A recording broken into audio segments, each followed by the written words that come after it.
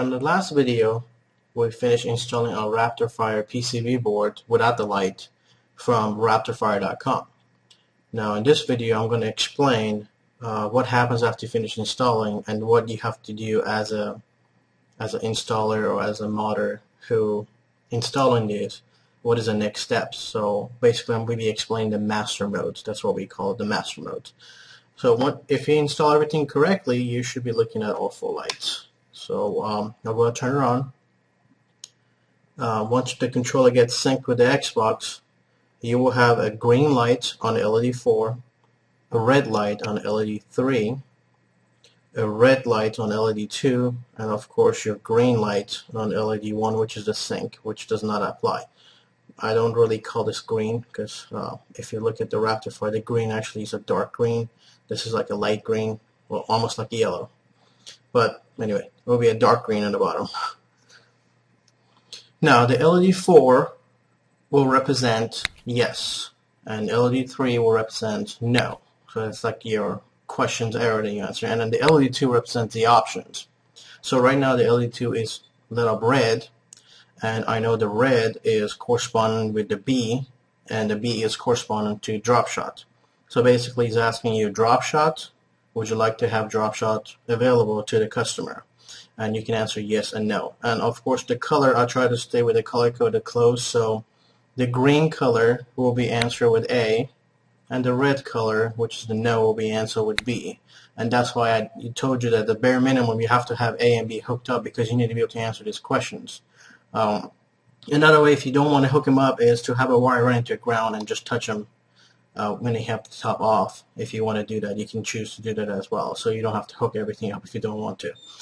So I'm going to go ahead and answer the question. So it's asking us if you want drop shot. I'm going to go ahead and say yes, I would like to have drop shot at this time.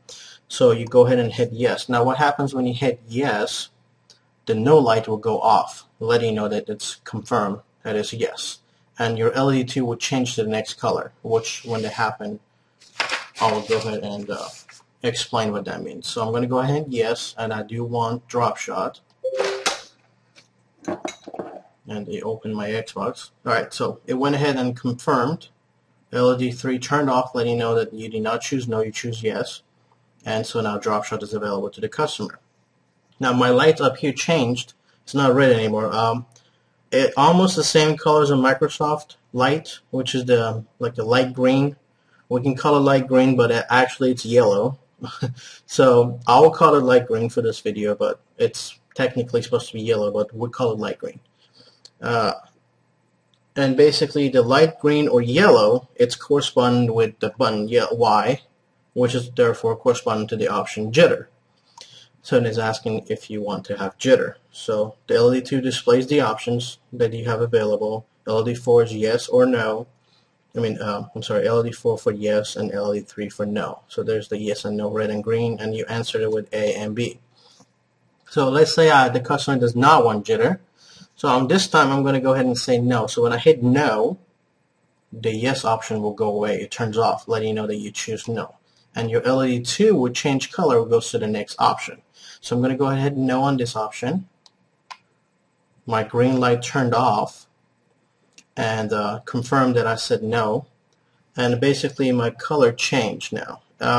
It's supposed to be white, but it looks like light blue. So we can call it white or light blue. And but I will call it white for this video. In the instructions should be light blue with whatever we decide to choose. It doesn't really matter. I know that option is for the right bumper. That's for the Gears of War active reload. So if the customer wants the Gears of War active reload, then you have to hit yes or no. On this option, I'm going to go ahead and stress out, if they do want to get this option, we have to install the optional button. It's not recommended, but it will get really, it will get, in the way of keep hitting D-pad to cycle through the modes, and then you also be switching weapon in the game, and it really, I don't think the customer wants to do that. So I recommend giving the customer, if you do give them the active reload option, which is the white or light blue, go ahead and install the button, because it makes it a lot easier. So everything's done through the button, which I explain on the later video. So I'll go ahead and yes, customer wants active reload, so I'm going to go ahead and hit A for yes. and I'm going to go ahead and confirm that. What's going to happen, the red light of course is going to turn off, letting you know that you did hit yes to confirm, and then the LED will cycle to the next option, which we'll see what color it is. Alright, so I hit yes, I accepted it. Now the color, it is dark blue. So it's like a bright dark blue. I don't know if you can see this in the camera, but when you're looking at it, you will see a lot better. And of course, the blue is corresponding to the X, and the X is corresponding to the option fast reload for Call of Duty. Fast reload or rapid reload, I don't know what they call it. Whatever they call it. Fast reload or active reload. Active reload is for Gears of War, fast reload and rapid reload for Call of Duty games. So it's asking if you want that option. I'm going to go ahead and hit no for this one. So I'm going to hit B for no. And what's going to happen is the green light will turn off, letting you know that you choose the answer no. And your LED 2 cycles to the next option. And now it's purple or UV. And what purple is corresponding is with the right, let me see, it will be right or left. It will be the left analog stick. And the purple color for the left analog stick. What that means that that option is corresponding with the sniper hold breath.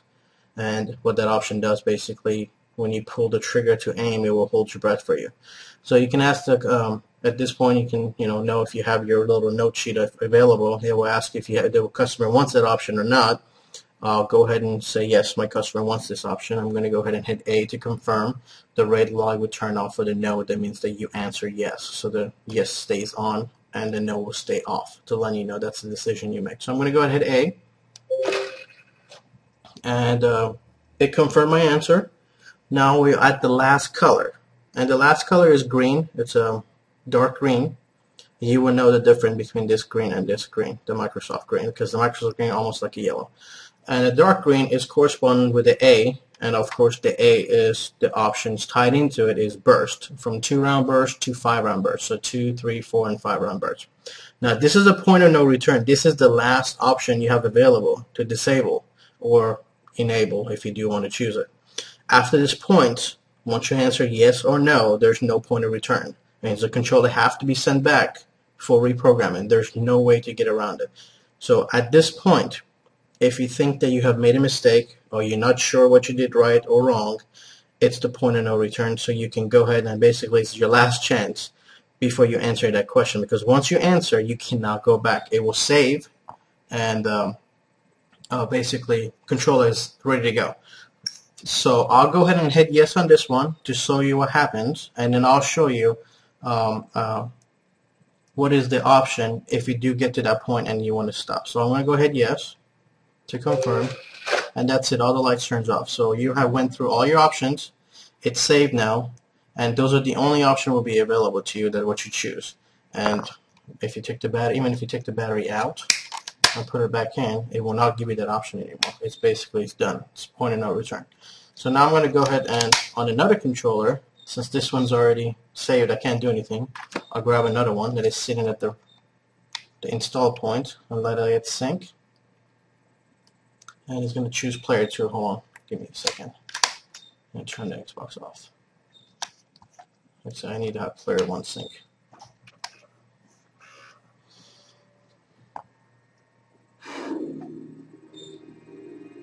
Alright, so I'm going to go ahead and answer yes to everything, get to that last spot. So the first one was the red one, which is our drop. So I'm going to hit yes.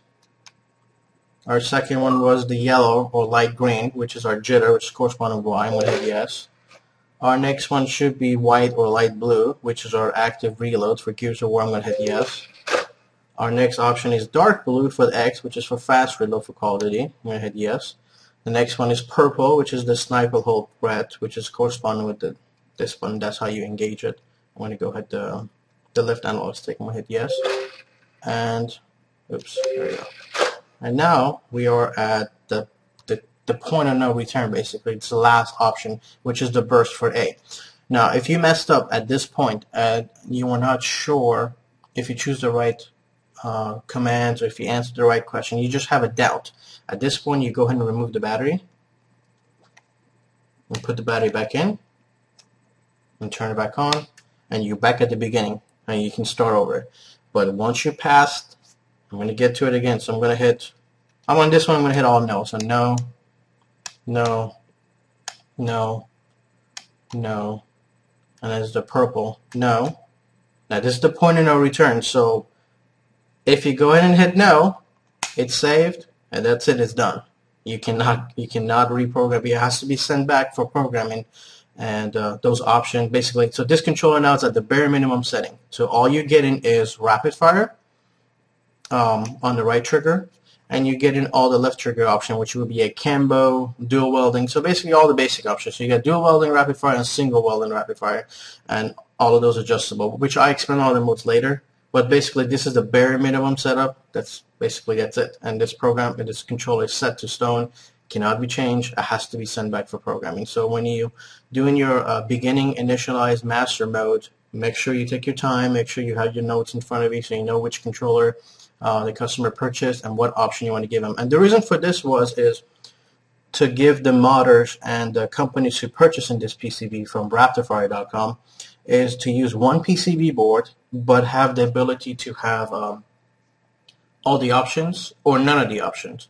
So to give the user friendly, because on other product in the market at this time, you either have to install everything and just disable a little bit of the option but not hook them up, or you basically get everything, or you have a different PCB board made for different options. So if you want one option, you have one PCB board. If you want two options, you have PCB board. And that gets really complicated, and there will be a chance to make error. This basically eliminates all that, makes it very simple, very easy to use, very easy to install, and with the master mode you have the ability to give the customer what exactly they pay for.